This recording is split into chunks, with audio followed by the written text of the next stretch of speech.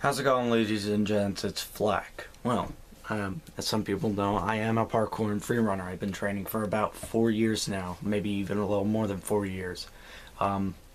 Self-trained, I've been learning off the internet, and I've been watching other people do it. I'm not pro. I'm not pro at all. Not the best either. But I've been wanting to do tutorials, and this is like the introduction of the tutorial videos.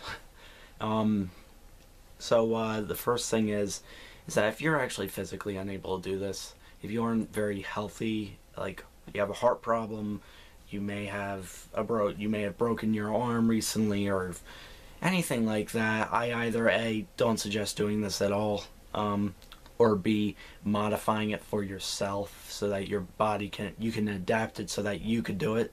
I don't take any responsibility of what you do to yourself, what you do to others, what you do to somebody's property, anything like that. I do not take responsibility for anything you do. This is your choice.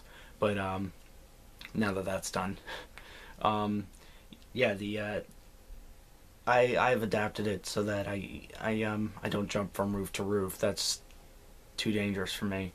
I don't jump off anything high. So you don't need to do that to be a freerunner and parkourist. Not at all. Some of the masters do it, but I don't want to be a master. I just want to be a, just regular, I guess. So it's you gotta really make it modify it for your own body type. I have a bony structure, so I've got to roll a certain way so I don't hit my hip bone. Maybe some people won't need to do that. Maybe somebody with a more muscular or larger build can roll easier and not hit their hip bone or anything. But yeah, it's really about parkour and free running is really about adapting and changing to your environment so that you can get through it as quickly or as artistically as possible. I prefer the quickest way, but I do free running in the form of picking a spot and then just doing whatever I want there. Forgot. Buy yourself a nice pair of sneakers. Don't free run in steel toes like these, because I tried that once. It did not feel very good. What else? Oh, gloves. You can buy yourself a pair of gloves, like fingerless gloves. That's what I had. But they're not entirely necessary, but I wear them just in case once in a while. In fact, I don't know where they went.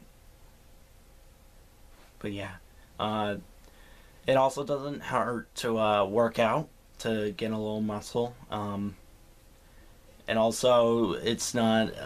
It's a very good idea to also get like a big box of cardboard that you would probably get at a packaging store, and you could cut that so that it lays flat. So instead of having to roll on the dirty ground where rocks, glass could be, the cardboard could give you some protection.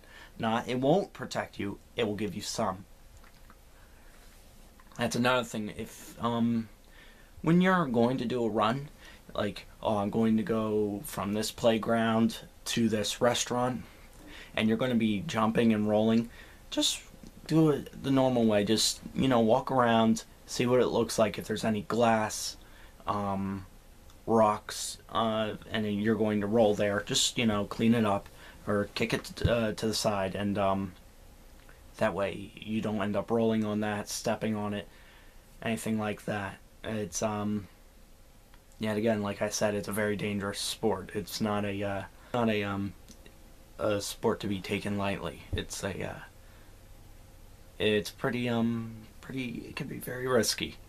And so stay tuned, subscribe, because I will be putting up more videos on tutorials. And one of the first things you must learn, and I did learn, is how to roll. You must learn to roll. You don't go up and start climbing crap. You learn to roll first, no matter what. It's just plain old craziness if you're going to end up doing flips off stuff without finding out how to roll. But thanks for watching. Comment, rate, and subscribe.